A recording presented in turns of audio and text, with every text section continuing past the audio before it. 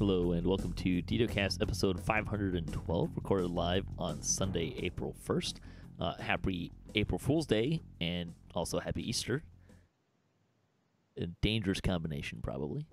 I'm your host, Patrick. With me this week, we have returning to the show, Voodu. Welcome back, sir. Thank you. Happy Easter, everyone. Yeah, and we also have Antha with us today. Hey, thanks for having me back. Happy Easter. Yeah. This week's screenshot, kind of a fun one here. Tyrannosaurus Rex hunts amid giant mushrooms in the 360 screenshot of the week. Thanks to Claver for sending in this screenshot. Very lovely pose and color. I was trying to figure out what weapons he was using. Pretty slick. We like to talk about Dungeons & Dragons online nearly every weekend. You can catch us through Twitch, YouTube, the DDO forums, iTunes, or our website, DDOCast.com. DDOCast is hosted by CyberAirs, the awesome podcast hosting network. Shows are usually available within a few days of recording, and the next show will probably be next Sunday. You can stay updated by following us on our social media pages or our website, DDOCast.com, with our calendar. On the podcast this week, we've got Update 38, Version 2 hit Lammania. So we get to talk about that. A lot of fun stuff there. Have 2 weeks of community news. I took last week off. I got home and kind of like short window where I could possibly make a show happen, and I turned into a vegetable, so it didn't happen. And then we also have part 3 of 4 of our Endgame discussion on Endgame Then and Now. That'll be at the end of the cast. For now, let's talk about game news. So like I mentioned, Update 38, Version 2 hit Lammania. So it was up for 3 days, the typical Tuesday to Thursday kind of time frame. There are a few kind of changes and whatnot. So I'm not going to hit like everything that was already in there, but we'll hit some of the changes here. I will say really quickly, I really appreciated what they did this time around with all of the different stuff we'll talk about where they're reposting things that already existed. They color-coded what was new. Please do that in the future, devs. That was fantastic. That was really nice. Yeah, it really pops out, too. So that was pretty awesome. So some of the new stuff. Monk's Shintao, the Touch of the Void Dragon, which is the second to last core, and Secret Perfection, which is the last core. So Touch of the Void Dragon lost 5 melee power, and now gives 5 melee power, which I think was down from 10. And to Seek Perfection now gives 15 melee power, which was down from 25, which continues the nerfing of monks. They're losing quite a bit of melee power. So it'll be interesting to see how melees play going forward, given how much melee power they're pulling out. Let's see, other stuff that was in here. Projectiles from Cold Bolt Rune Arms are now twice as large and now have homing, so that will be nice for those folks. Characters who, this will be important, characters who currently have 1 or more druid levels should receive a +3 Heart of Wood in their inventory when they log in, which is a nice little toss out there. I have a feeling, though, there's a lot of druid builds that have more than 3 levels of other classes. Particularly like the melee build that were kind of, shall we say, gaming the system of what you could do with a melee druid. But still, +3 is better than nothing. And then they did a whole bunch of stuff on the test dojo, which, if you're interested in what they're doing with the test dojo, you can check out the release notes there. So guys, Update 38, are you excited? Yes. It says the druid. Mm-hmm. You don't even play a melee druid. Why are you so excited? Well, they made some really quality changes to Caster Druid, and they didn't just slap up a 3rd tree. Like they gave the Caster Druid tree some TLC, and they made a lot of quality of life changes, including making some significant changes in existing spells that are just awesome. And I love that they added some low-hanging fruit in the new Bear Tank tree that, if you want to add some defensiveness to like your caster, there's some low-hanging fruit that you can get without a big investment of action points. What about you, Antha? I'm very excited. I play mostly a caster druid, but I think this is going to have me go pretty heavy into the wolf tree. Yeah, It's got some nice features that I'm definitely wanting to check out. I do not play a caster druid. I am a terrible caster druid. I do have a wolf though. What fun. Let's talk about druids since we kind of started talking about there. So some of the new stuff. So they reduced the basic wolf form attack speed bonus to 20% now. I think they had taken it down to 10%. So I think they're boosting it back up a little bit. Winter wolf attack speed has been boosted to 35%, which I'm not kind of totally clear if that was like because what they were doing was originally winter wolf speed increased with every druid level you had, which is still in the release notes. So I'm not exactly sure what's going on there, but it looks like they boosted the speed back up a little bit. All animal forms now have an animation for reading a tome, which is hilarious. I like that. That's awesome. I didn't read that. So I'm expecting screenshots of bears reading in the near future. That's going to be fantastic. Right? The wolf forms had their jump animations polished. Also, all the animal forms had their sit, kneel, and sleep animations polished. Weapons and shields should no longer erroneously displayable in animal shape under certain conditions, which is always kind of funny. Nice. I mean, the floating shield was always kind of amusing, but wolf and bear shadow should now appear correctly if you log in with the wild shape already toggled on. They worked on some of the texture, make sure visual stuff. There's a new toggle feat the druids get at level 13 with their first elemental body pick that disables the textures for elemental forms. And some other stuff they did. Takedown for wolf form. They increased the cooldown to 8 seconds. It now properly grants +2 weapon damage. The DC scales with the highest of strength, dexterity, or wisdom modifier. That's kind of nice. Jaws of Winter is now a level 6 spell instead of level 7. This will require players to memorize it before the update to adjust their memorized spells. Jaws DC will now also scale with strength, dexterity, or wisdom, whichever is highest. The falling wolf spells gain +1 critical damage multiplier and critical threat range. Hey, this is kind of neat. Baiting Bite, Jaws of Winter, and Snow Slide. That'll be great. In the bear form, Tremor damage was increased to 2 weapon damage and critically described as attack. The DC will scale with the higher of strength or wisdom, so they do not get to use dexterity, which would make sense. Maul now properly grants +2 weapon damage. Great Maul damage was increased to +3 weapon damage. And the following bear spells gain +1 critical damage multiplier and threat range. Shred, Great Maul, and Relentless Onslaught. On the spell, you kind of talked about some of the spells earlier. Some of the updates for spells. Salt Ray now causes the helpless state when enemies fail their save. That will be nice. I don't even remember that Salt Ray had a save. Do you use Salt Ray very much?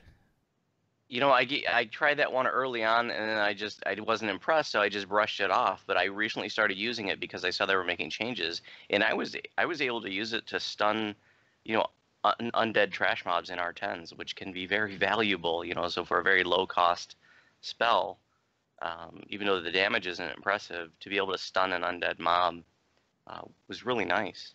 Undead are notoriously difficult to actually do much with in terms of stopping, crowd control.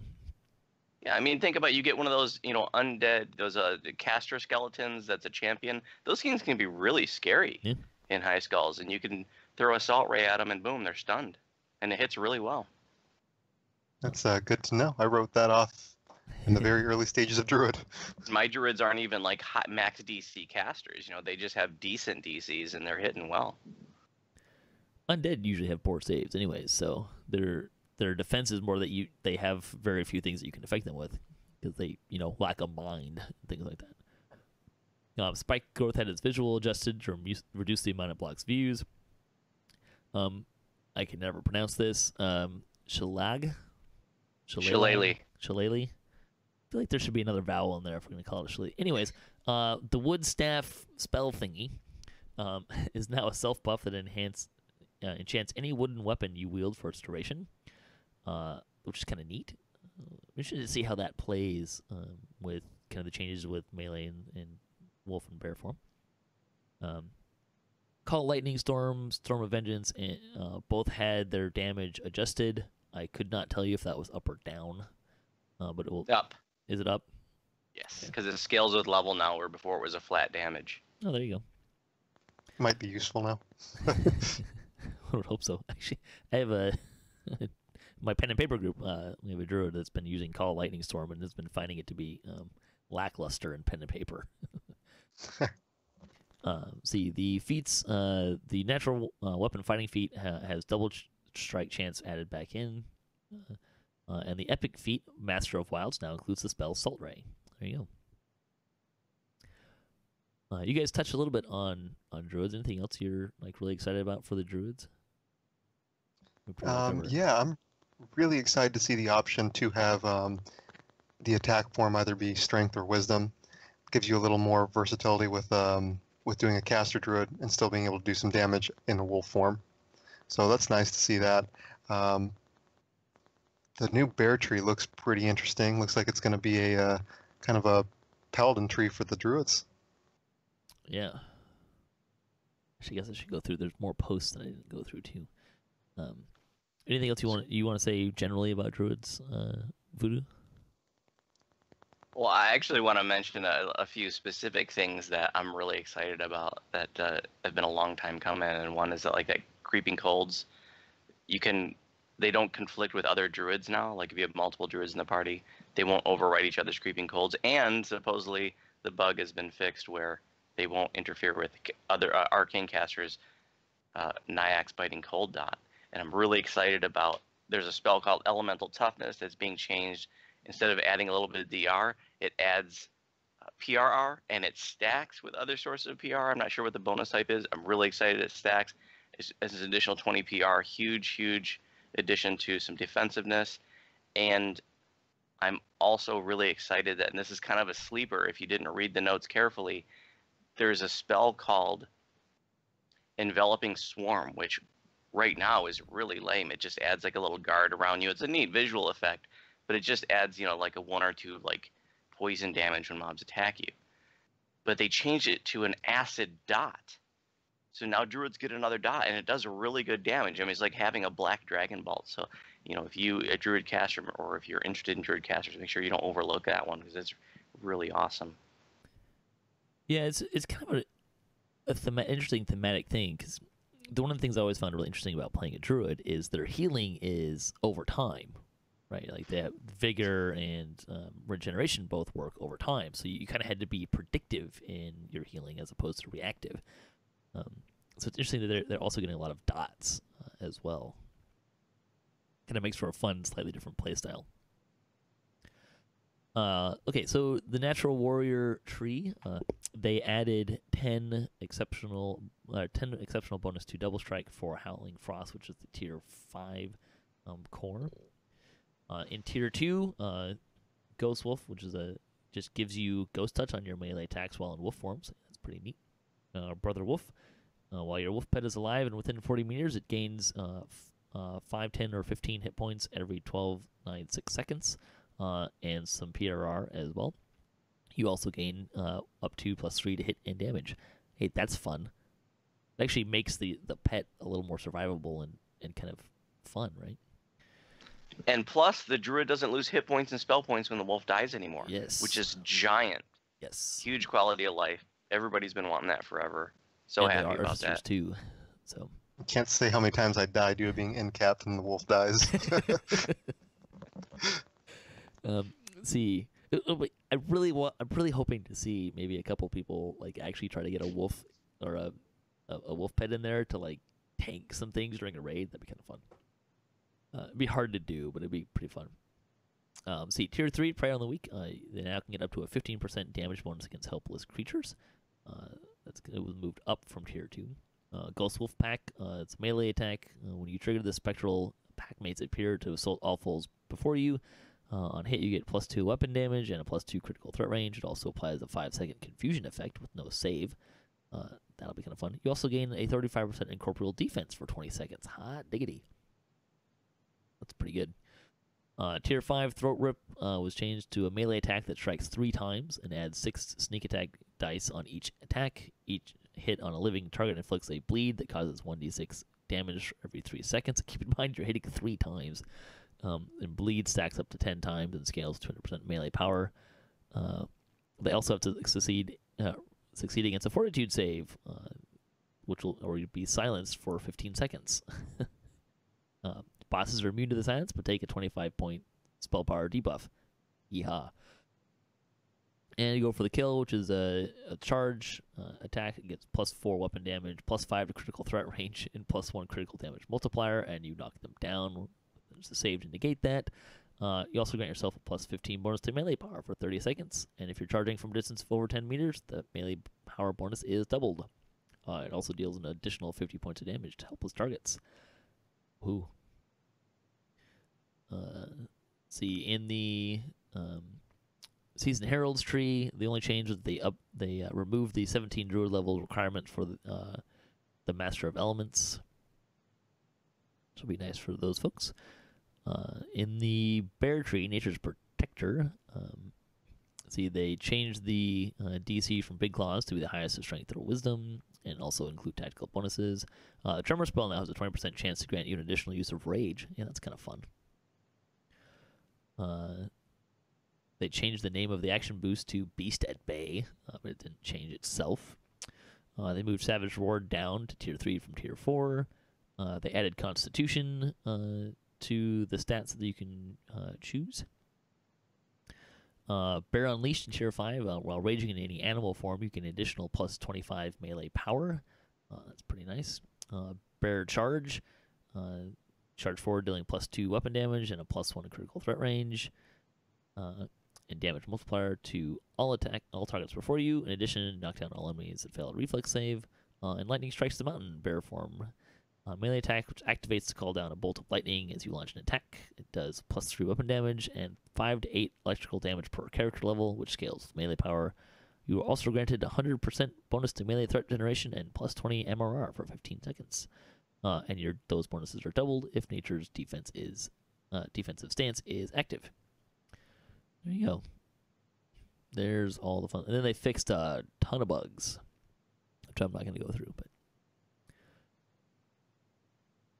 we forgot to mention that the reincarnation spell has been changed. The cooldowns now matches the Raise Dead. That is huge. The casting speed. yes. Oh, That's casting cool, though. speed. Yeah. Okay. That's Yeah. awesome. Now you don't have to time it just right. It actually makes it better than Raised Dead because I think you would get it earlier than Resurrection, right? Believe so. And But it that gives all you depends. half. But Reincarnate gives you half of your health back. Mm-hmm. So it's a And slightly long as you don't- possibly some other racial bonuses, but Always. also possibly some other racial, negatives. Yeah, that can be kind of dangerous. I was in a party once with one of my party members. Suddenly was trying to figure out how come he using Silver Flame potions was causing him to be helpless. It was because he had a -2 penalty to something important from Reincarnate. Pretty funny. So yeah, there you go, Druids. It's looking pretty good, especially for the melees. I'm not sure if I'm going to be playing Wolf or Bear. Part of me really wants to play Bear just because, Bear hasn't really been very good for so long, so I kind of want to play with a Bear. There's also a lot of interesting conversations about because how they're changing what your weapon damage is. People seem to be gravitating now towards finding really large damage dice weapons. So Mauls, I think, are pretty popular right now. Because the attack speed will be quick. So you don't have to worry. It doesn't matter what weapon you're using in terms of attack speed because your wolf or your animal form animation is going to drive how fast you attack as opposed to what kind of weapons you're using.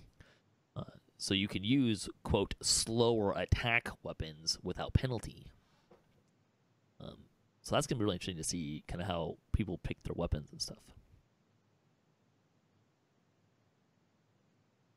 Although I do like my shield from Fire on Thunder Peak. It's kind of a nice shield. But all of my druid's weapons are all like one hands to use with a shield. So, because Same here. I've been using fighter to get defensive stance, which I don't need to do anymore. So, interesting to see how things kind of shake out for me as well. So, I'm looking forward to it a lot. Are you, Antha? Are you leaning more towards bear or wolf? The bear left such a bad taste, just being so slow to attack. I've got to try it out. Some of Right? those tier trees look so cool. I like that. Just for the flavorful. Let's see, what was it? Undying Beast. They basically get like Death Ward. Yeah. There's some fun stuff in there, right? I'm looking forward to it. I will at least be using both of those trees pretty heavily and probably going back and forth. The question is, which one do I go into tier 5? Exactly. So, I definitely see some. Now it's time to reincarnate as a druid. yeah. Give them both a try. Honestly, probably I will go with Wolf is tier 5 just because most of the stuff that you can get in tier 5 from Bear is somewhat comparable to Wolf form, and I will probably spend more of my time in Wolf than I will in Bear. But it will be nice to actually be able to go, oh, I can be the swinging tank. Bear form, go. I'm looking forward to that. Definitely. All right, let's talk about Artificers. Artificers got some new some updates as well. The Battle Engineer, the Shatter Defense DC calculation now includes half of your Artificer level, as does the Thunder Shock, so that'll make those a little bit more effective. Renegade Master Maker, Tier 3 and Tier 4 collectively for the cores gained plus 10 to the maximum caster level with admixture spells. That'll make them pretty handy. This is kind of crazy. So we had the Core 6 was a mass unbreakable force field. Now the force field seconds, it's your entire party gets 95% less damage. You only use it for 6 seconds for every 3 minutes, but hot diggity. That's kind of crazy. So that'll be kind of fun. That'll be really helpful in raids, I think. You get some of those points where people start taking lots of damage, or there's there's special attacks and stuff. Make everyone take 95% less damage for 6 seconds. That's huge. Easily Fix was changed to 10 healing amp and 20 repair amp. It's kind of fun. Mighty Slam is their new melee attack in Tier 2, which is a stun attack. In Tier 3, you get Battle Fist, which is this is the one that they're showing the new attack animation. So if the target is under the effect of Mighty Slam stun, you knock it down, and the attack animation looks like it's something out of a wrestling move. They have it on the forums. You can check it out. Steelstar posted a video of it, and it's pretty slick. That alone almost makes me want to play a melee Artificer. Shielding Construct. You create a construct that shields you and your allies. So it gives everyone the shield spell for 2 minutes. Some people were I thought this was kind of amusing in that some people were saying a mass shield spell for only 2 minutes. Come on, that's kind of lame. And Steelstar's response was, it seems to us like it would be pretty effective, given that people are being killed by magic missiles from wisps in Ravenloft. Yeah, I was gonna say that's pretty big. That's pretty nice. That's a pretty compelling argument, I must say. Let's see, Warding Construct. So this is a drone to counter magical spells. Every 10 seconds, you and your allies get a +3 alchemical bonus to saving throws for magic and traps. The construct and its effects last indefinitely until dispelled by relogging death or anti-magic, so that's kind of nice. Well, I'm not sure why anti-magic would affect a drone, but, whatever. Tier 5, they changed the force field to be multi-selector, so there's unbreakable force field, so for 6 seconds, your target takes 95% damage, or 95% less damage from all sources, except untyped. Or there's reactive force field. When you drop below 50%, you gain the effects of unbreakable force field for 6 seconds. It has a 90-second cooldown. This is a separate cooldown from the one from the core. But that's kind of interesting that you can choose to just have it work on yourself and reactively, and the cooldown is half as much. So it's kind of nice.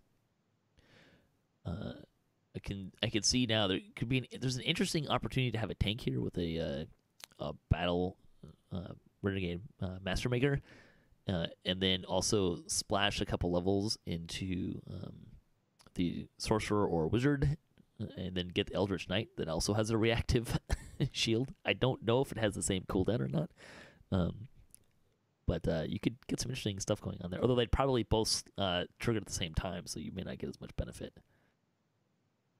And then they adjusted the repair R. They made it last indefinitely until dispelled by relogging death or anti-magic. So that's kind of neat. It's an interesting tree. I don't know if I'll actually play it, but I'll definitely give it a shot from one time, just to check it out. I've never been a fan of the throwing the curatives. I do think it's funny when someone's in capped and they just jump up after being hit with a bottle of potion bottle.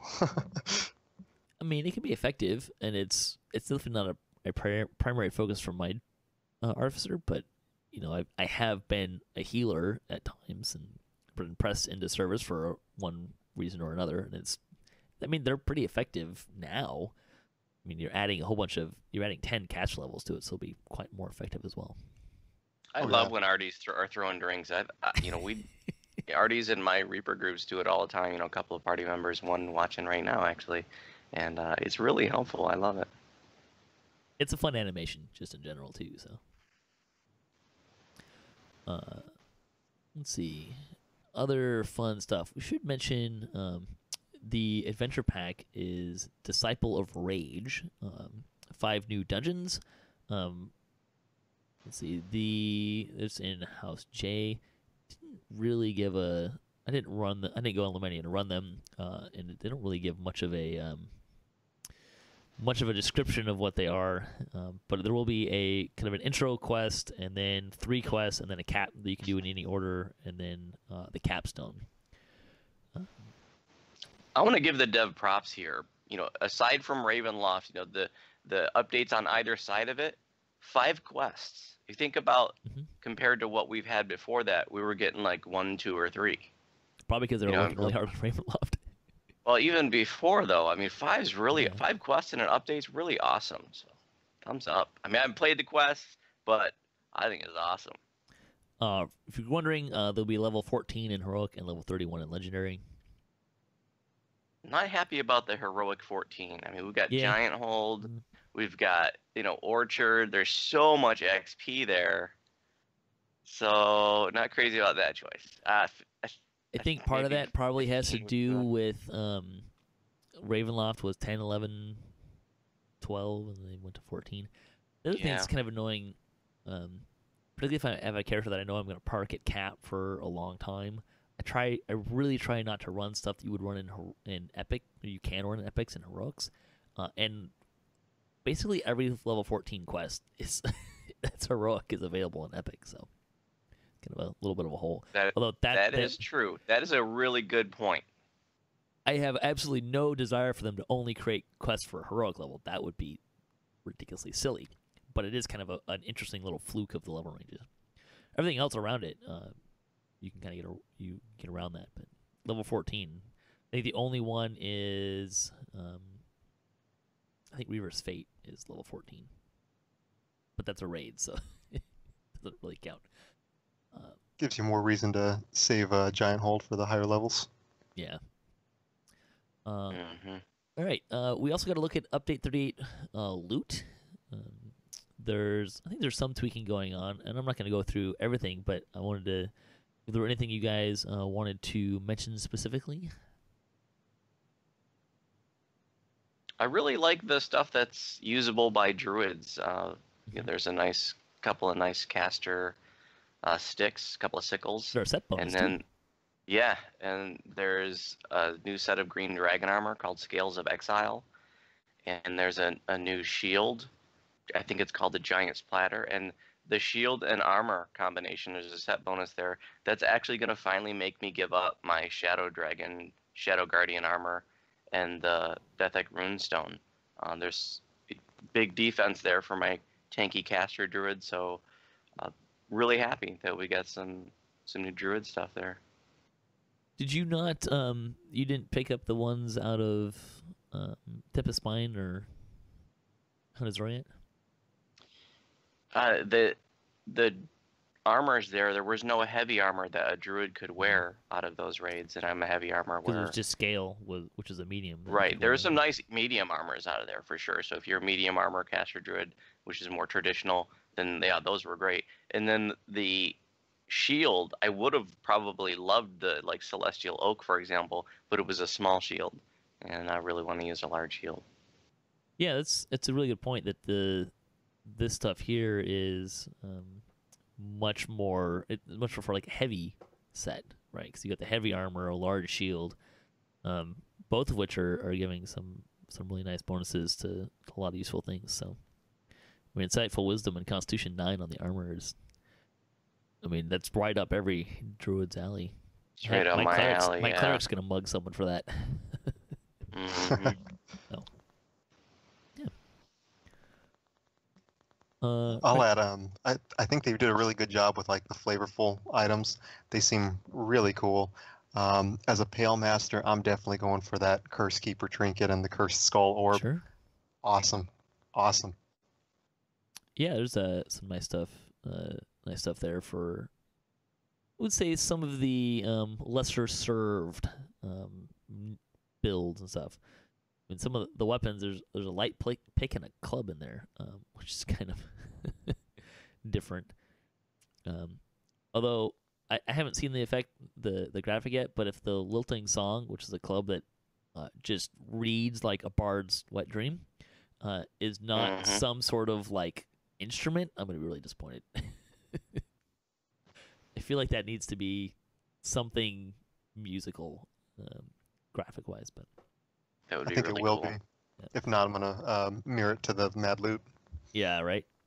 There are also a lot of helms in this update. There's literally a helm for every stat, with things that you would think would kind of more or less go with those. But of course, still everyone was kind of. I did kind of think you made a suggestion, Voodoo, of letting the helms be like you could pick your stat, which would be kind You of. saw that, I huh? did see That that. that was inspired by the fact that when they first added this, the charisma helm was mislabeled as wisdom, and I saw that and I was like, oh my god, I want that. It's amazing. That's exactly what I need. And they're like, oh, this was supposed to be charisma, and I'm like, no. And I was like, you know what? Here's a crazy idea. Why don't you leave the stat block blank and let us upgrade it to whatever stat we want? Like that would be so cool. It would be. We should mention That'd that, be that all nice. of the loot is, or not all of the loot, but the helms and much of the stuff is, you can upgrade it with the Trace of Madness stuff from the Altar of Insanity, which I think is the stuff out of some of the previous packs, right? That was a really interesting choice for them to do. Yeah. So that'll be kind of. And they said there's not. I specifically asked, and they said there's not going to be a legendary version of that upgrade. You're just adding the heroic upgrades to it. So some of them are, from what I understand, are just completely moot by the time you get to legendary. But some of them could be kind of interesting. So, my understanding is they did this from a thematic standpoint, not a like we're using this to balance the items standpoint. That was kind of the impression I got from what they were saying. okay, fair enough. So Are they upgrading them off new materials or the same ones from the Madness chain? same ones, I think.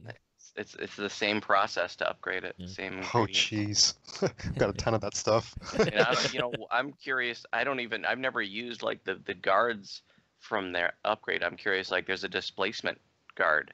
Like, how often does that proc? I have no idea, but that could be interesting. It procs pretty often. I actually have that armor on my my wolf pet. Well, I know what upgrade I'm getting. I don't. The problem. You may not be able to do it on that armor, because I think that it's a little hard to tell based on how they format it. But it looks like not Yes. everything can be. but you can put it on your helm. So. Okay. I'm not gonna use that helm. Fair enough. That bums me out.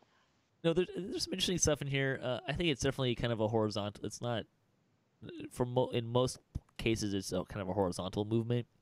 I think the heavy armor in terms of like being usable by druids is kind of a vertical progression. Because I can't think of like I said, Thunderforge maybe the last time they had a decent heavy armor that they could use. And there's the Necromancer set you mentioned, it looks pretty nice. There's a weapon set kind of specifically geared towards the Scourge Aasimar, because it's 2 heavy maces. Has some stuff going on there. And then the helms, which, we didn't get any helms with Ravenloft, so that fits in pretty nicely there. Although I would also say most of the stuff that's in that selection of helms is generally kind of already available.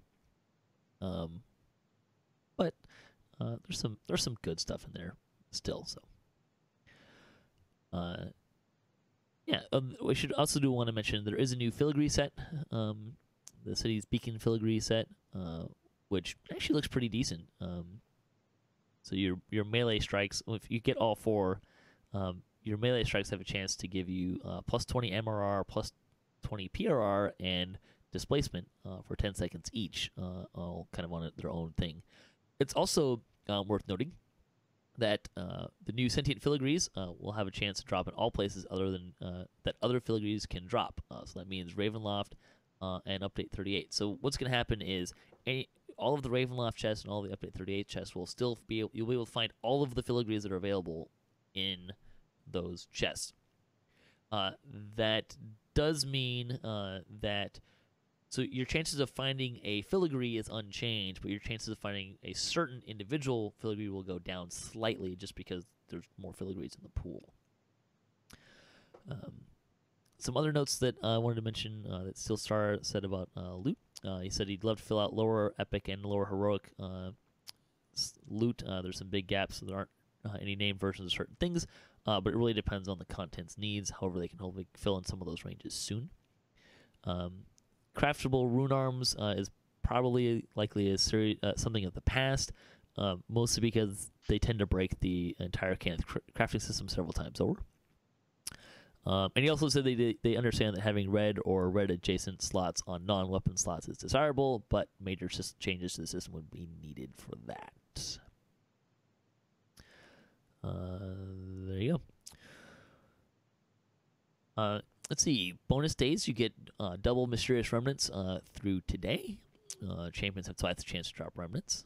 Store news, you can get a boost. It's 20% off of Sovereign XP elixirs, Treasure Hunter elixirs, Greater Slayer boosts, and long-lasting ability potions. You can also get a free Enchanted Repair All kit with the coupon code Repair All Kit. They are fantastic things. I always leave in my bank and then run something like a really hard raid or something and get our butts kicked and think, man, I would really like to have one of those repair kits that's in my bank right now to repair my stuff. Right there with you, Patrick.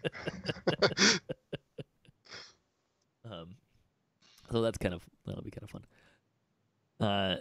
Anyways, talk about community news. We have 2 chronicles to get to since I took a week off. So this is a 276th chronicle. That would be the one from the last week. Axel extols the virtues of the Shroud. A group of friends on Kyber. This was actually a member of my guild, or she was partly in my guild and had another guild as well, I think. But someone passed away suddenly, so they had held a large public raiding event. Had several iterations of Fall of Truth, which was one of her favorite raids, as well as Temple of Deathworm. So it was a really nice tribute to her. City wrote about Strimtom's Acid Arrow build. Maze Arcana started a new Eberron-themed tabletop on Wednesday evenings, the Inkwell Society. The guild is Hagakura, a small guild with the largest airship, an XP shrine, buffs, a Kenneth Crafter, and more. It's a Kyber-based guild looking for powerful characters to join them, but it's also looking for anyone interested in improving their skills. Let's see, the comment for the week. If you had to put explorer points around your yard, what object would you use to click on? Is it bad if I say weeds? It's honest, so.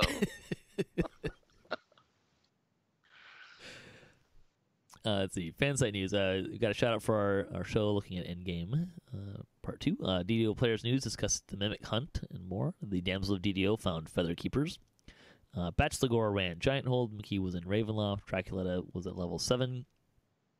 DDOPL took an arrow to the knee in their Polish language live stream. McVegan Pants ran Sentinels of Stormreach. Even Note ran Heroic Abic. Doug asked Mimic questions for Bard Life. Brock and Friends brung the role play to DDO. Brighter Days Ahead streams every Thursday night. A Very Bad Guild discovered a new music channel. Tony's Fishing, Gaming, and Guitars has Halfling Rogue Adventures. I feel like with a title like that, it needs to be playing a bard with the mad loot. See, Sip wrote about the prisoners. The Quest of the Prisoner. That'd be Vaughn 2. Let's see, Cordovan in the weekly Wednesday lunchtime live stream showed why Airstone is for Mimics. Great place to go if you're looking for Mimics. The 277th Chronicle, Titus Ovid, created a German language Discord server for DDO players. Pretty neat. The Highlands of Malcare, you guys have a hide and seek event. You want to take a moment to talk about that?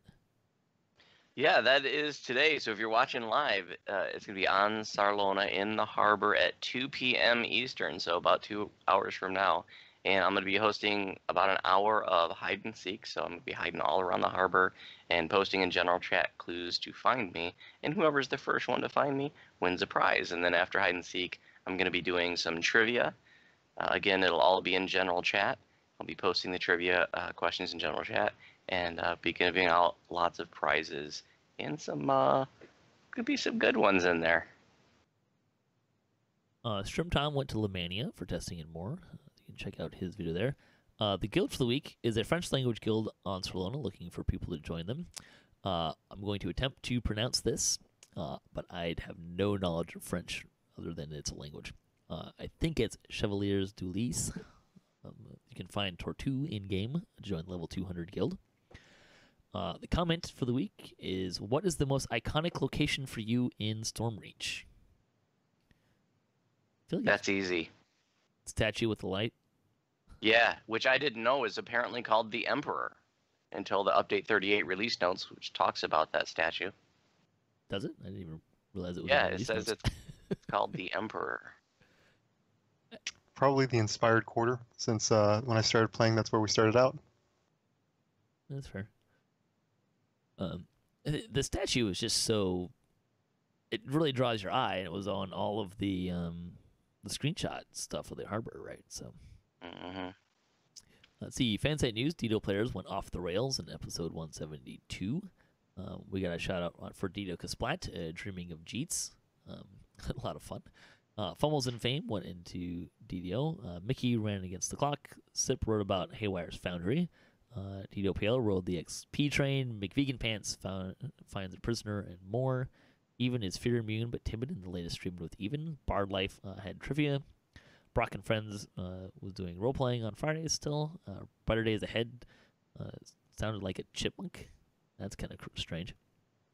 Tone Station returned to Giant Hold. Samus Grobo features a complete barbarian life on YouTube. So you can check out that playlist. City wrote about the early Acid Arcane Archer. Bachelor spent Friday on ice. Very Bad Guild found product placement in Fathom of the Depths. Tito LP got Black and Blue. And Melissa and John have started streaming DDO on Twitch and YouTube. Welcome to the family. There's a lot of streamers still, which is pretty stinking awesome. Doug is saying the Bank of Kundarak is a pretty prominent location for him, and Mystic Dragon Rider is the Oops Teleport. It's a nice view. Let's see. Other stuff going on. Axel had a video talking about Cleric Enhancement Pass, some ideas for that. Voodu, you had a video on how Legendary Greensteel set bonuses work. Yeah, so that's something that was really confusing to me, and I know there's a lot of people out there that when you get to the 2, 4, and 5 piece set bonuses, it was confusing. Like how do you How do you craft to that? How does it work? And so I went over all of that. Unfortunately, I had the wrong settings when I was doing the live stream, and so the video quality is pretty bad. The information is there, so it's totally usable. If you are interested in how set bonuses work, like, I encourage you to check it out. I will be redoing that video when Lammania is open again. That might not be for a couple months, but I kind of want to wait till Lammania is open because I can use my green steel ingredients there without actually using them up. Yeah, though, I thought that was a pretty clever use of Lammania there. Good time to do that video for sure. Mm-hmm. Let's see. You also did teaching raids last night, which was Tempest Spine and Mark of Death, I believe. Yeah, and I kind of feel bad too because we kind of power marched the new folks through Legendary Elite Tempest Spine, and they died a lot. So hopefully this morning they're not feeling too bruised and they're happy that they got the all the loot and all the favor.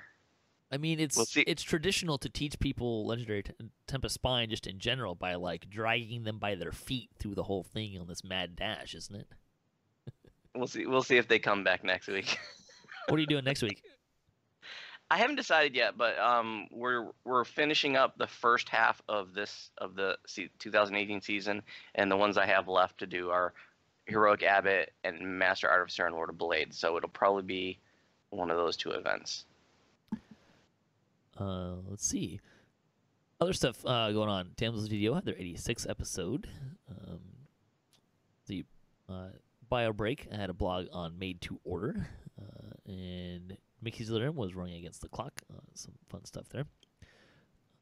And pretty much rounds out the community news. DDOCast Splat is still going. There's going to be at least a short break coming up for DDOCast Splat. Maybe we'll call it a mid-season break before a little bit longer of a break. But we'll keep going. We'll be back, but there might be some more weeks off as we get into kind of a busier season for some of us. But we are still having fun. It was funny. Last week we were running 2 skulls and Inspired Quarter, and it felt like we were just cruising through it. And then we ran 3 skull Shipwreck Spy on 3 skulls and got a champion assassin, and he just mowed us down. Oh wow! He just went through us like butter. It was hilarious. All right. There's no lightning post this week, and we're kind of running a little bit long. So we're just going to close out the show. Antha, anything you want to plug before we head out? Nothing to plug this week. Right. Voodu, we've already plugged you a few times. Anything else to mention? Yeah, since we talked about druids earlier, I did a video on Lammania talking about showing the new enhancement trees, talking about some of those enhancements, and demonstrating some of the spells and talking about some of the other changes. Again, my video settings were still wrong at that point, so the quality isn't very good. But if you are a fan of caster druids and you want to dig in a little bit more than we talked about here today and see some demonstrations of that stuff, then you can check that out. The channel is Voodu Spice, Voodu with a U, space, Spice with a Y. All right, so thanks for Voodu and Antha for joining me today, and thanks to all the contributors for DDOCast. There's a bunch of folks who really helped make this show happen, and thanks to all our listeners. Otherwise, we'd just be talking into the void if we didn't have anyone listening. So we really appreciate the listeners, especially those in the chat room today. And thanks to Standing Stone Games, and to Wizards of the Coast, and to Cyberbeers for making all of this possible. If you'd like to support the show, you can visit our website, DDOCast.com, or you can support us on Patreon. I'm doing a little bit of work on the website, trying to get some stuff updated. But if you have a DDO-themed webpage, or you Twitch DDO, and you'd like to be featured on our website, you can email me at DDOCast.com, and we'll get that to happen. You can also hit us up at DDOCast.com for show notes, MP3s, our calendar, previous shows, and other fun stuff. If you'd like to be a part of the show, if you have a comment on this episode, maybe there's a question you'd like to hear us answer, or a topic you'd like to hear us discuss, or you just want to say hi, you can leave a comment, or you can email us at ddocast@gmail.com. Our closing tip for the week comes from Helena on Kyber. Read the forums for help. So stay tuned for part 3 of 4 of our Endgame Then and Now discussion. But first, we have an episode of Greetings from Korthos.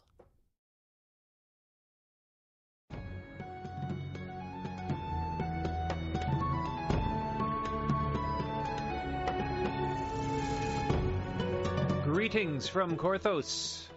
Today I would like to talk about the process I used in setting up a greeter character and some thoughts on things I saw along the way. First, it's been a bit since the last episode, so what has been happening in game? Let me start with some cool stuff that has happened in gameplay. I have been collecting filigrees from Ravenloft and suffering under the overwhelming burden of bank space limitations. I did get into trading some and had a great trade with hunters. Thanks for the trade, hunters, and I think I owe you one there. I say any more trading between characters in-game is great. Patrick mentioned in one of the previous DDOcasts how switching servers and trading cards during the 10th anniversary event was a great memory. I never went quite that far, but any trading between players on your main server or other servers can add a great interactive element to gameplay. I actually had a chance to do some raid runs with Mickey yesterday, and I have to say the runs were very smooth, and she has become quite good at keeping the group on track. It's been a few months since I had the chance actually because of time difference, but even riding out the storm, a raid that I had tried when it first came out, but since it was not finishable at the time, and for whatever other reasons, I never ran it since, and we completed it no problem at all. Well, relatively. If you do have a regular raiding pug group on your server and do it for as long as Mickey has, people join right away. We were running full groups the whole time. I did a run with Elizabeth of the Guild Crusade during the anniversary event, and she said that she would be taking a break for a while. After some more discussion, she said that she would be having a baby very soon. We don't know who we're playing with a lot of the time, where they are, what's up in people's real lives, but it's pretty cool that you can be actively running through quests when you might not be too mobile yourself. Congratulations to Elizabeth, good luck with everything, and hope to see you back soon. Besides that, it's impressive to see the community activity happening recently, lots of live streams. The Ravenloft fan video event was great, and the brand new German Discord channel is populating nicely. Good work to Titus Ovid and the others involved in that, and it would be great to see Discord channels for other languages. There are good populations of Portuguese, French, Spanish, and Italian speakers, among other languages, and Discord is a great way to get in contact with others across all servers in your own language. If you are a regular listener of the DDOcast, you have heard some excellent new commercials of late. Among the great talent that has helped out, I think I even heard a Clankenbeard in there. The return of Clankenbeard. I'm going to say this now, but for future Sentient Gems, I would love to see a Clankenbeard voice on one. Clankenbeard Sentient Gem. Make it so. Well, I guess we'd have to talk to Clankenbeard about this, but come on. Okay, on to the main topic. How did I set up the Korthos greeter character? I've said it before, it's not necessary to make a greeter character or follow any formula, but maybe some of the stuff I talk about here will get you thinking about other things that you want to try. This discussion has been a little tough to put into words as it deals with methods of gameplay that may not be as intended by the devs. I mean, the expected approach to the game is to play the game by running through quests, not by standing around all day. So I will go over some parts roughly and leave other parts up to you if you want to explore further. So, first thing is to get started with an alt. If you are a VIP player, then you're going to have plenty of them. Set up the character as you like and run it through the introductory quest. Remember that Korthos is divided into two meta instances, I guess you could say. One snowy, one sunny. Brand new players will have no idea about what or why this is, but in order to interact directly with the newest players, you are going to want to keep your character in snowy Korthos and not leave to the harbor at all, because when you return you will be in sunny Korthos, and for the most part that is the area generally used by players who are more familiar with the game.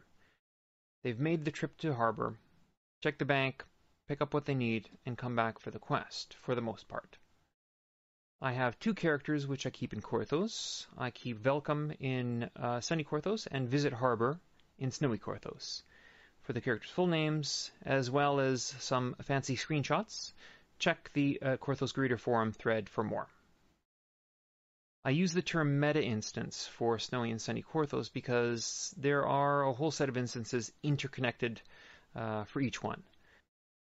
They include Korthos Village, the Korthos Wilderness area, the tavern, and all of the quests along the way. Both sunny and snowy Korthos are connected through general chat, so you can communicate between meta instances, but may not be able to meet the other person who you're communicating with unless one of you leave snowy Korthos to the harbor. This is perhaps the most heart-wrenching experience in Korthos, where someone may be trying to find their loved one who is in the other meta instance and can't find them. I'll discuss this further in future episodes, but let's just say for now, it's an obstacle you're going to have to deal with. The nice thing about the chat is that if you want to send out a message, everyone is going to hear it, which is great.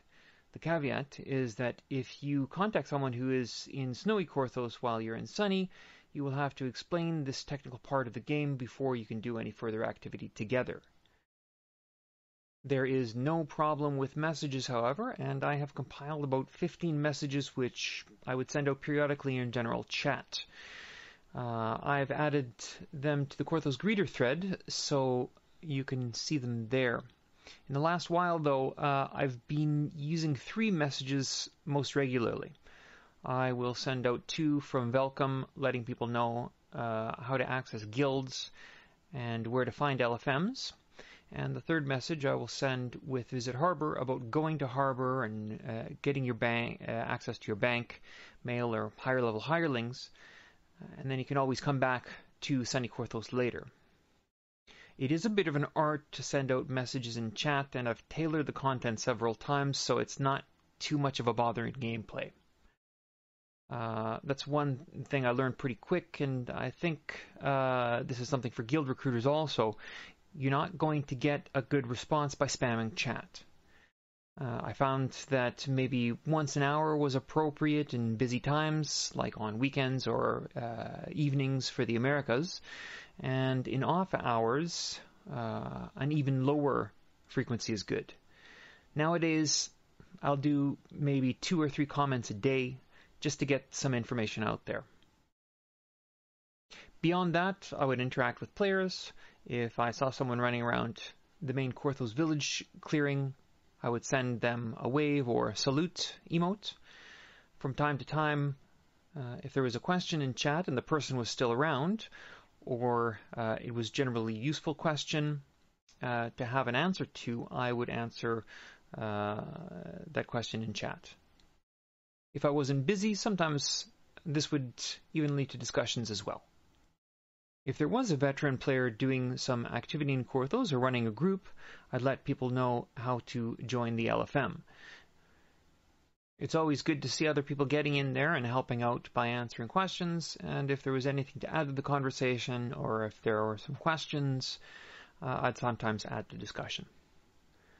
I even led people to Valeria to get to Harbor to meet a friend and had the odd dance party in Korthos as well.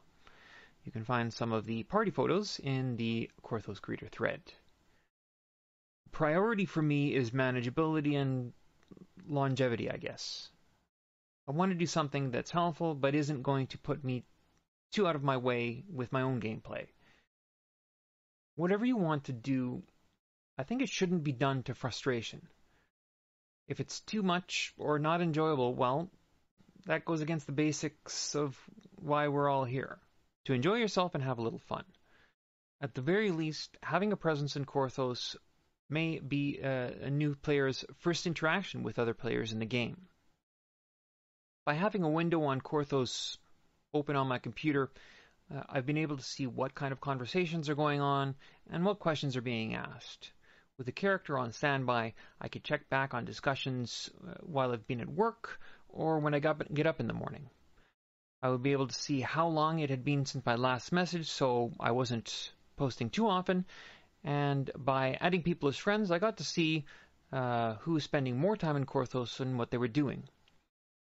It also has been nice to keep an eye out for LFMs that pop up for a quest that I want to run with my main characters. I will have more information on Korthos Gruder activities in upcoming editions, and if you do have any questions about what I've talked about today, please feel free to contact me in the forums under Grandern and Marn. Even though Korthos is more and more a bypassed village on the reincarnation superhighway, consciously doing something while in Korthos lets new players know that there is more out there. It is, after all, the point where we all started playing DDO. If you are a relatively new player, a veteran, VIP, or even Warforged. Until next time, take care.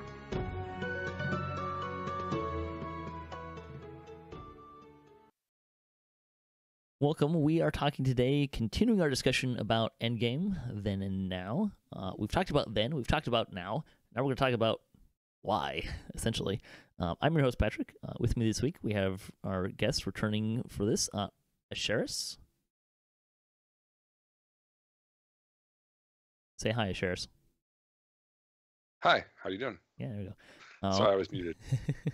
We also have Warcane. Hello. Great. So, like I said, last time we were talking about what Endgame looks like now. What we're going to do today is we're going to be talking about what are some specific things that have changed what Endgame looks like. So take it away, Asheras. All right. Well, some of these things are things we've already introduced in the previous two segments. So, quick plug if you haven't listened to those yet, please do. Hope you enjoy them. But one of the first things we want to talk about that have changed Endgame is reincarnation. So we talked earlier about reincarnation in terms of how we use it, how it looks, what it does. How do you guys feel though specifically about how reincarnation has impacted Endgame? I think there's two things that stand out to me. One is it's prolonged the life of the game, right? Like it gives you more end game. So, and I think that's kept players in the game. The other thing is it really encourages you to focus on fewer characters, which will kind of be a theme here. It gives you more to do with that one character or one or three characters, right? So people you get more focused. And I think it's one of the major reasons why you look at where Endgame was and where Endgame is, and you went from a standpoint where you could probably reasonably estimate that most players had somewhere in the neighborhood of 8 to 10 characters to where a lot of players are really functionally have 1 to 3 characters that they're really focusing on. I feel that reincarnation has helped the game as a whole.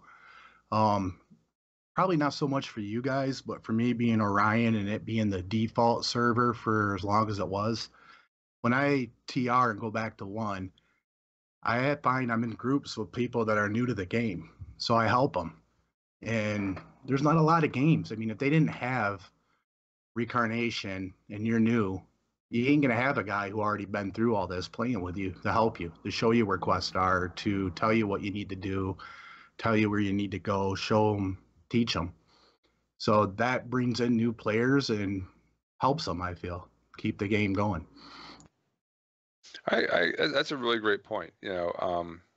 Back in the Shroud days, for example, I had eight or so characters, all of whom were capped, and I was running end-game content. I would occasionally go back and fire up a new character just for the heck of it, but for the most part, I wasn't playing levels 1 through 12 very much. And I remember when reincarnation first came out, it was very exciting and interesting to take these characters I've been playing for years and bring them back through that content that they had been through a long time ago. And there's still a little bit of fun to that in some cases, especially as they progress.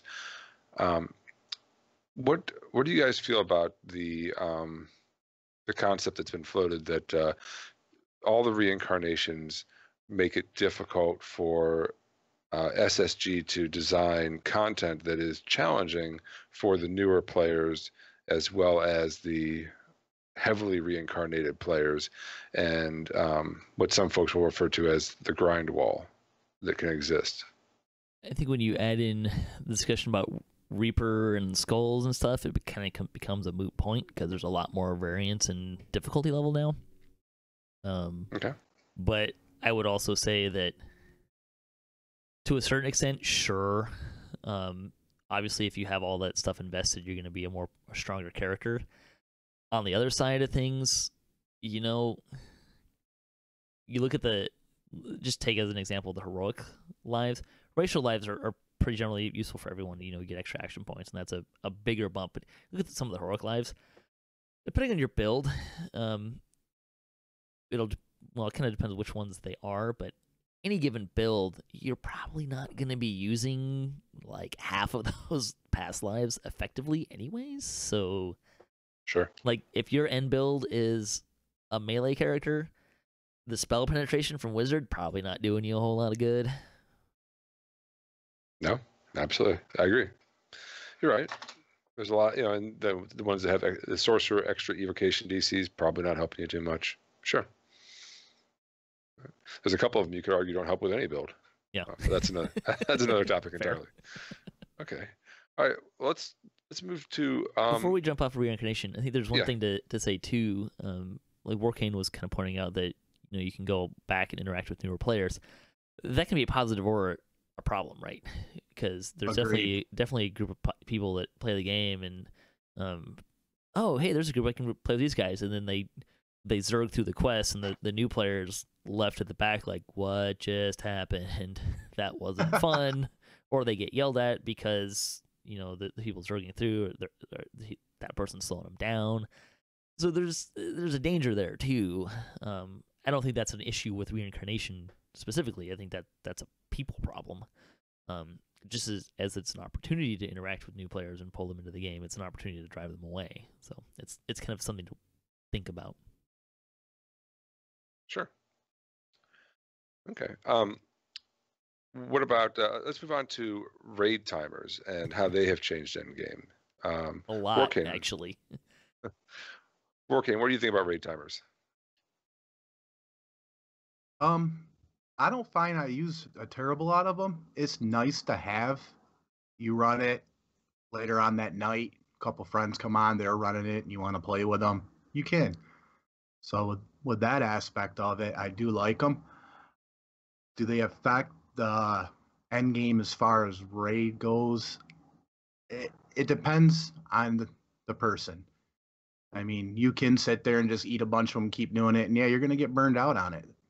So, again, that's situational in my opinion, but I think raid timers have had a major impact in the game, but you can't just look at raid timers specifically. The reason I say that is that I'll use Mark of Death as kind of my example or reasoning. Mark of Death had such low drop rates for the items that people pretty quickly just said, okay, well, I just need to run 20 runs so that I can get what I want. And that's how it's going to be. Yeah. And so what happens is, oh, well, there's these raid timers now, and because of a confluence of events that I don't really want to get into, it was not uncommon for people to say, all right, 20 runs, here we go. Or 10 runs at a time, right? And you didn't care that the chest was ransacked and the chest wouldn't drop you a name loot because you had already accepted the fact that you weren't going to get name loot out of this chest. Getting name loot out of it was an amazingly rare event, right? So because of how low your chances were, you didn't care that you were ransacked. So you didn't care that you would run it 20 times in a sitting if you could stomach that. No thanks, I would say. But there were people that were doing that. And I think the biggest thing that does is it doesn't just shorten the lifespan of the raid for those players. It interrupts the generational lifespan of the raid, right? So what was happening was you'd get the front runners that would run the raids, and maybe they would finish getting what they needed or wanted to get, but as some of the front runners were kind of quote done with the raid and running it less and less, you had that next generation coming in, learning from them and running the raid, and then you would get another generation in behind them. So you could get 3, 4, 5 generations on any given raid, as long as other events like new content or new items, or at least having decent items. There's some raids, Titan and RSO kind of jump out as there were other things that were kind of inhibiting people getting into those raids, like Race for Reincarnation coming out, or the mechanics were kind of difficult to figure out, or people just didn't like them. But you take all that other stuff out of there, and you went from this culture of having 4, 5, maybe even 6 quote generations of people running the raids to each new generation had to kind of figure it out on their own, which I think really, because there's not people, that first generation is not teaching the second generation how to do the raid and have success at it. Those generations maybe were probably less likely to have people that are really interested in really figuring out the raid and learning how to make the raid work and make it easier for themselves. They just wanted to run the raid and have a good time and have it be fairly easy. There's nothing wrong with that, but you take that generational teaching out of it, and suddenly your raid lifespan dwindles very quickly. I agree. I think raid timers, you talked about the event aspect of raids, and I think raid timers also damaged that to a little bit. It turned a raid like Mark of Death into a grind window farm on Shadow Crypt. Yeah. Which is, something that you kind of expect or accept as part of the most efficient way to level from 1 to 20 for a past life, but it's not what you really want. It's not going to be an event. Running it 20 times on EN, which is, what we did for silly easy, versus running it on EE because you want that loot chance, so it wasn't just you were running it 20 times, you were also running it 20 times on whatever the easiest possible difficulty was, because again, like you said, it didn't matter. There were, you accepted you weren't going to get loot to drop. Yeah. 20th completions was more effective. Now, Raid Runes has really kind of counterpointed that, right? Because there's no longer 20th completions. You have to get the Raid Runes. So if you're ransacked, there's no real reason to be running the raid in terms of getting to that 20th completion. You're only relying on loot drops, which agreeably are better these days, but it is kind of something that is kind of, I don't know if that was an intent or reasoning. I suspect it probably was. I like it better myself, but it also, the other thing about Raid Runes too, while we're kind of on that topic, is that has helped with some other ways, right? Like Raid Runes actually encourage having alts, because you can run whichever character you want or the party needs, and you can still be making incremental advancements for any character you want. Exactly. As opposed to, we need someone to bite the bullet and run a healer for this raid because we don't have anyone healing, and no one wants to run. Like, whoever runs a healer is just wasting a run. You're still getting an incremental jump in that vein. So I think that really helps the raiding scene as well. So. And also they're able to vary the amount so that there's an additional benefit to running harder difficulties. Absolutely. So you don't get that, just crank it out on normal. If you run elite, you're only running half as many runs as normal. So we didn't talk about the advent of Raid Runes because it kind of came more in the current age, but that's been a very positive development, I think. Absolutely. So okay. Let's talk about level cap raises, because we've had, obviously that's been something that's been a part of the game from 10 to 30. One of the things that I noticed is that every time the level cap raises, that there tends to be a smaller set of content that you would now classify as endgame, because whatever was at the old cap tends to not be there anymore. So how do you feel level cap raises change your endgame environment? I think it drives it to a certain extent. You need level cap raises to drive a little extra power and enjoyment out of the game. I don't know that we necessarily need to go above 30, but I think having a little bit of spread has actually had some benefit. You can introduce new and exciting things. There's a lot of great things about raising a level cap. You know, the Scion feats we didn't have before you got to level 30, all that kind of stuff. Warcane, how do you feel about level cap raises as it relates to the end game?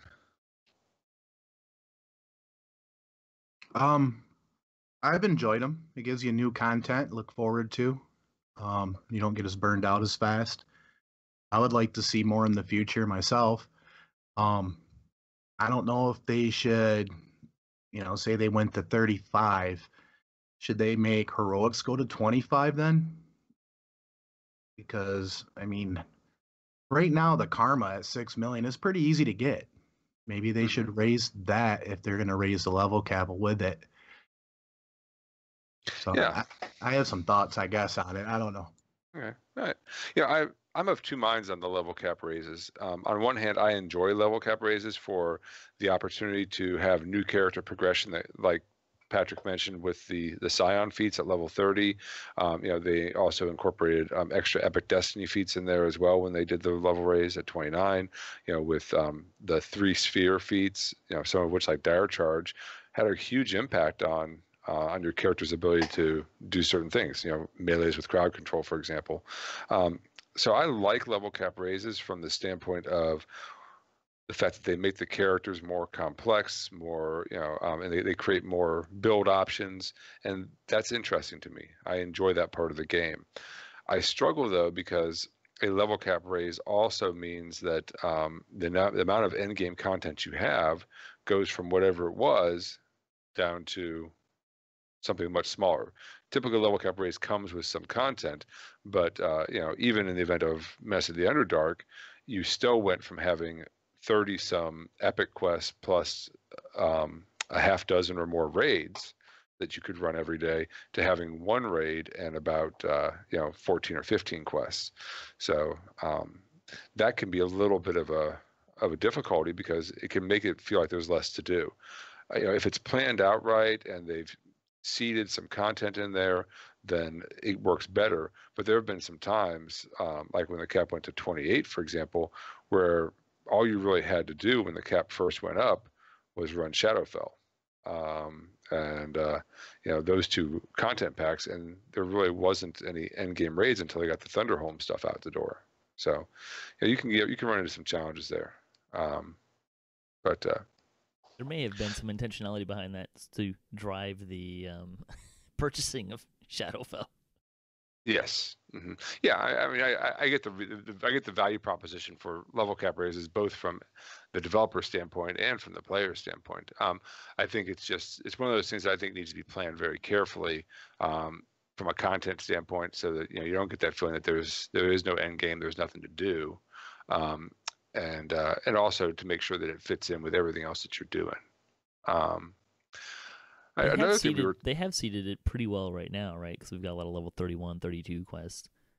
Yeah, well, a lot of that comes into the next thing we were going to talk about too, which is loot power creep. Before we jump into that, though, there's on the aspect of level cap raises, it'll be interesting to see what happens next because we're at 30. There's no current plans, at least that I'm aware of, of going to higher than 30. So if we don't get any more level cap raises, which arguably you could say we probably don't really need, it's like, what do you do next anyways? But if you don't do that, how do you keep introducing new challenge to the game? It becomes a little trickier, right? Yeah. I think the other negative of level cap raises is the stretching impact we've mentioned, I think, in probably our second segment of this series, where we talked about how as the game got to 28 especially, you started to feel like the characters were, the population is stretched out over a larger level range. And when you go to 30, if you go to 34 or 35 or something, you're going to be stretching now even further. And so you're going to end up with players who are who can't online at the same time, but who can't interact with each other. And that's something that, so if there's ways to find progression options that don't include raising the level cap, things like Reaper XP, sentient weapons, things like that, those are other things that can be looked at as well. Yeah, absolutely. But Now, but as I was saying, the loot power creep is a factor in making there be a lot of things to do. Because as we've mentioned from the day one, loot farming or loot progression has been a big part of your end game set. And I think one of the things they've done well is Slaver's gear is still valuable, even though they introduced a bunch of new gear with Ravenloft that has power creep. Legendary Shroud items still have a place. Some of the items from RSO or Mines of Tethiamir, still have a place. A Gibber's Blade still has a place, although that's a unique item. Yeah, let's not use that as a benchmark. Even Kenneth crafted gear still has a place to some degree. And so there's been places though where that hasn't been very good. No, I agree. Alchemical weapons pretty much got the short end of the stick because of timing, and they were the end game loot to get, and then Menace Enderat came out, and Epic Weapons came out, and suddenly alchemical weapons looked like junk trash. So, I mean, and there's been times where we've gotten new loot, and then like the last time they overhauled random loot gen. They gave us some new loot, and then they came out with random loot gen the next update, and the random loot gen was far and above better than the recent named items. Yeah, absolutely. That was a very odd phase to be in, because every random chest was better than what you could get in a raid. So I think that managing the loot progression and the loot power creep is something that has changed over time, and it's something that needs to be managed closely in order to have a good end game scenario. Because the more you can be complementary, and the less you can be invalidating is better. I think the thing that's important to remember is there's a definitive need to have both vertical and horizontal loot progression. The horizontal being stuff that's you come up with a new pack, and the stuff isn't really better. It's just analogous to stuff that already exists. Well, that's really good for people who are just getting into that scene, or maybe didn't get the older stuff. But vertical is also important because you need to, at a certain point, everyone's going to get all the new stuff, and they're going to want more stuff that's a little bit better, or they're going to, if they don't have that thing to chase, they're going to phase out of the game. All right. Warcane, do you have any thoughts on loot power creep? No, not really. All right. Let's touch in again real quick on Reaper XP. How do you guys feel about where Reaper XP is at right now when you earn it at cap? I know there's been some changes to this from when it first came out. Do you feel like it's in a good place? Do you feel like it needs some tweaks? Pros and cons on it? Are we talking about Reaper or just Reaper XP? Reaper, let's talk about both. Reaper difficulty at cap, as well as Reaper XP at cap, because I know one of the early concerns was that Reaper was better suited for heroics, both in terms of earning XP and in terms of running it, and they've made some changes. Do you feel like they've made enough changes? They've not made enough changes? What do you guys feel like Reaper is, and the impact it's had on Endgame? Why don't you go first, Warcane? I would like to see Legendary Reaper XP and then Reaper XP. I know that might be a little out there, but have it completely a separate thing of the two. Just because at this point, when you run something and you're capped and you're level 30 and you're running Reaper XP, the amount of XP that you get for Reaper and the time it takes to do it versus an heroic is night and day difference still, even with the bump. So my personal opinion, if they had a legendary thing, a lot more people would stay 30 and suit their character up and run stuff on Reaper at the end game, which would give more end game content for me, at least, because I would stay at 30 and farm Reaper XP, legendary Reaper XP, if there was such a thing. So I think you touched on a major need to have something else tying players to level 30. I don't think Reaper XP is the answer to that. We could talk about what that looks like later. But the thing with Reaper is, what are you running it for? if you want the challenge and stuff, if it's just about challenge, you have a new endgame system in the sense that you can be at level 30 and try and run these quests at high levels or high skulls, and that can be a challenge for you and kind of expand what you can do at level 30. If you're just trying to do the progression part of it, yeah, it's pretty hard to argue against the idea that while you're reincarnating and going from 1 to 20, that it's going to be more time efficient, which I think is certainly a problem. But I think there's I think kind of what you're speaking to, Warcane, is I don't see it necessarily. I think if you tie it to Reaper, it's only going to cause more problems probably.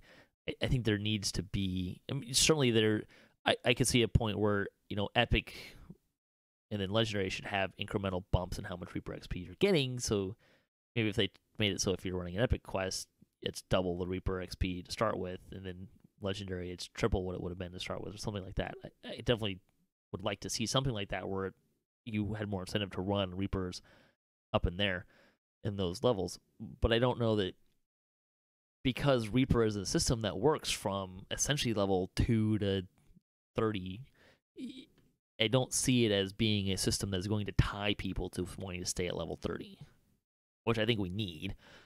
But I don't think Reaper is that answer. The other thing about Reaper in general that we didn't really talk about yet is, again, it's encouraging players to focus on fewer characters, because if you want to get those wings, which look really awesome, that's a significant investment in time. I would love to have those wings. I can't see myself focusing on one character that much, and heaven forbid I need to run that many lives, because I just can't to do what some of those people have done to get to that point. Right, as I balance for myself that time versus challenge, to get what I'm looking to get and balance what I want to get with all the characters I am running, it's all of that stuff, all of this Reaper stuff really kind of can focus people on fewer and fewer characters. Yep, absolutely. I agree with that. All right. Let's move on to a couple other different progression systems that kind of exist right now. We've kind of talked about reincarnation heavily, but let's touch on crafting for a minute. What role do you guys feel like Caneth crafting, which I guess came out not too long ago with the new versions? How do you feel like that fits within the current endgame scenario, and what, if anything, could be done there to make it an interesting piece of the puzzle? I don't know how much of an endgame mechanic it is. It definitely helps you kind of flesh out your gear for what you need. I think whether probably marginally intentionally, but also just kind of the way things work, you come out, if you just look at named items, there's always going to be something missing from what you'd really want for your optimized gear set. I think that has probably more to do with the variety of what people try to do with their builds than anything else. So I think it's really important to have a system like that. I don't know how much of an endgame thing it is, but it certainly supports whatever you want to do. Warcane, any thoughts on Caneth crafting? Is it something you've been working with?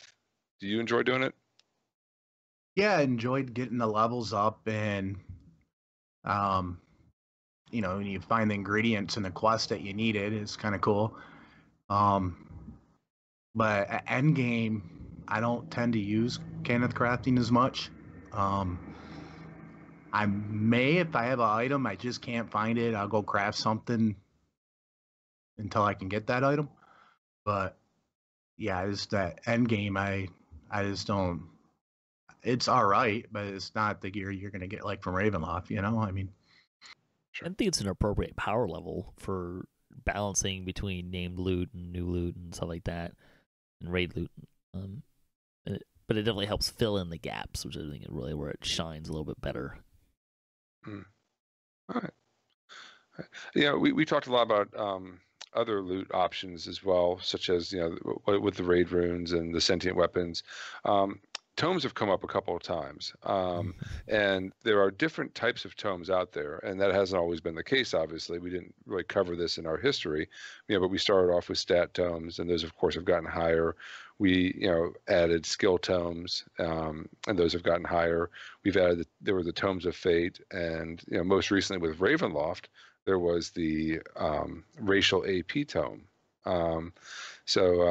We've got several different tome options, not to mention the more single-use tomes of learning. Are there other, but a lot of these, besides the stat and the skill tomes, aren't available in game. What do you guys think about the tomes that are available in game with the recent changes to the raids and the +7s and +8s? How do you feel like the availability of tomes are? What would you like to see in terms of tomes? I think it'd be nice if you could turn raid runes in for tomes for starters. Okay, I'd agree with that.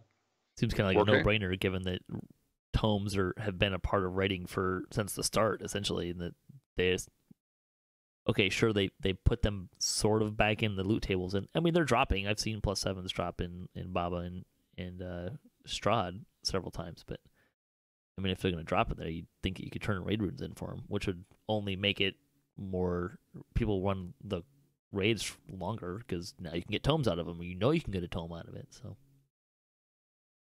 especially some of those tomes that aren't dropping in the game that you can only get from the DDO store. If they added those to raids, that'd probably be a good thing.